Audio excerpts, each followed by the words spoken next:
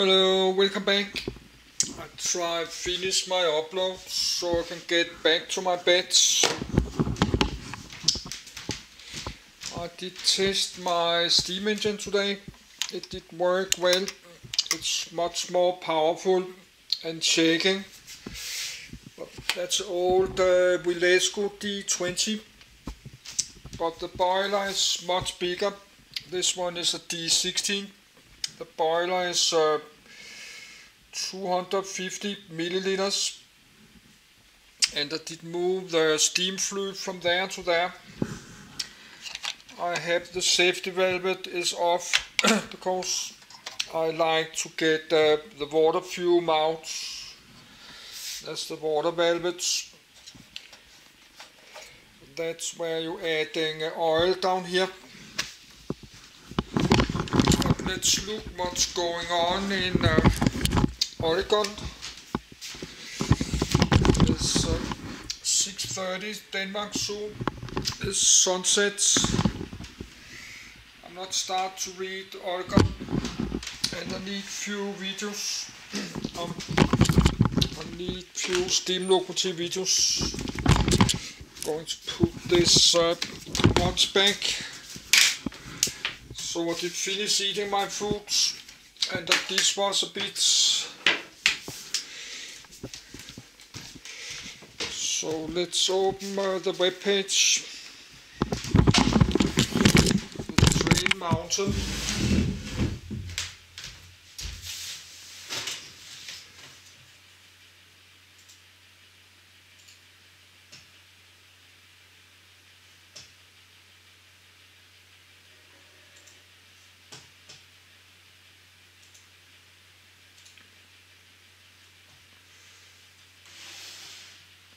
Yes, let's see what's going on there. So the power on the camcorder is low. News in 5 minutes.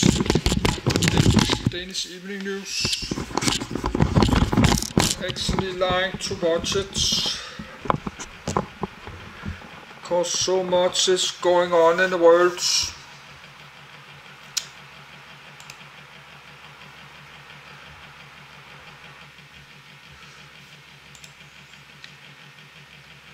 So it's 9:23. So let's write 9:25.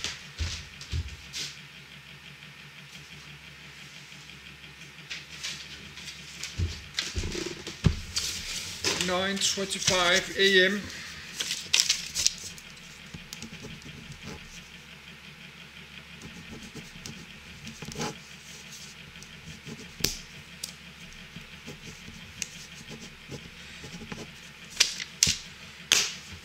Yes, let's have a look.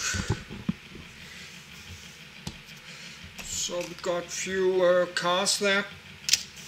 Let's look at the workshop.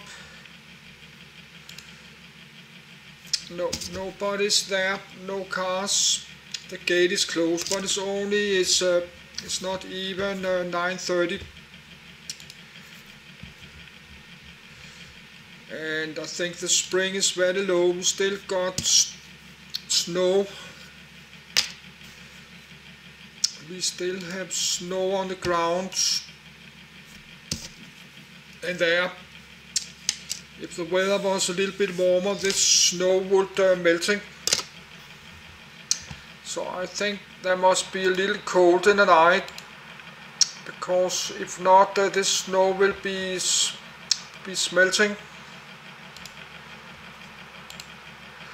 Or if the day was a little bit hotter, this snow will not be there.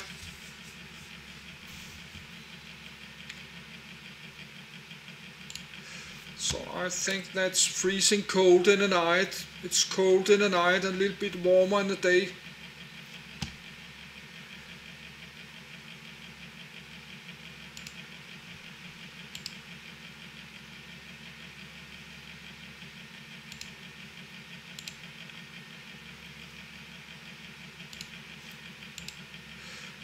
Yes, but now I know much more about train mountain railroads. I think that's maybe snow. That's almost gone.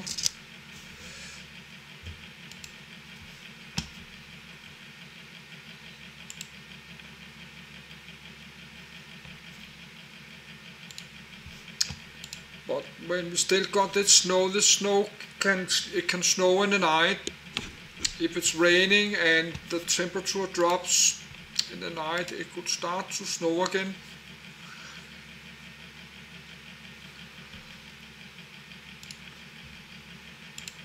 So nobody's unloading the trains.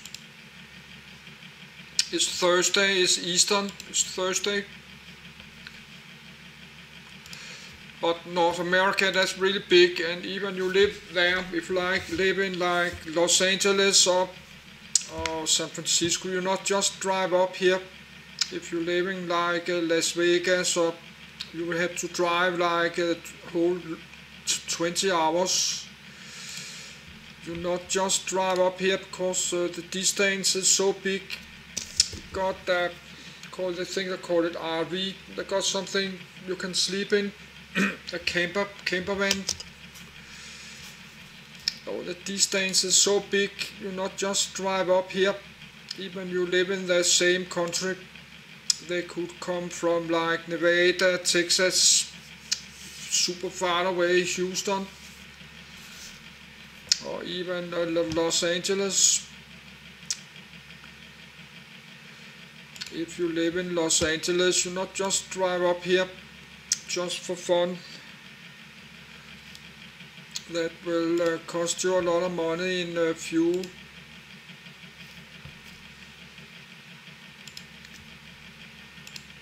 But you have the Interstate 5 go up north. I think the Interstate 5 you can find all the way down to Los Angeles. You can drive from Interstate, so I could fly to Los Angeles too, of course, and then I could rent a car like 3 weeks, and then drive from Los Angeles up to Klamath Falls. That's just the Interstate 5 north, and then this city called Wheat. You're turning to the right, this Highway 97. Then you will ending in Klamath Falls, and then Chiloquin.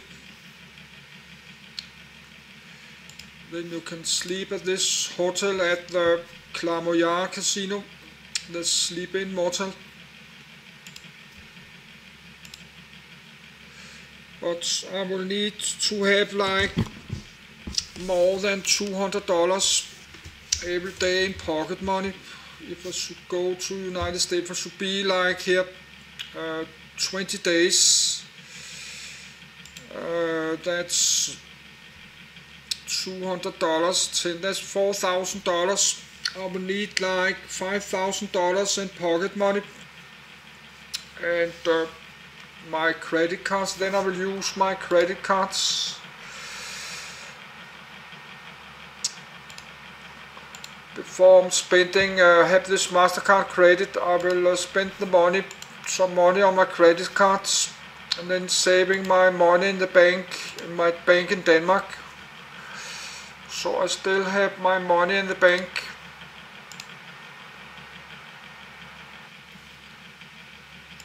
Because if something happens, I will still have my money on my Danish bank account, but then I would just spend the money from my MasterCard credit. I could do something like this.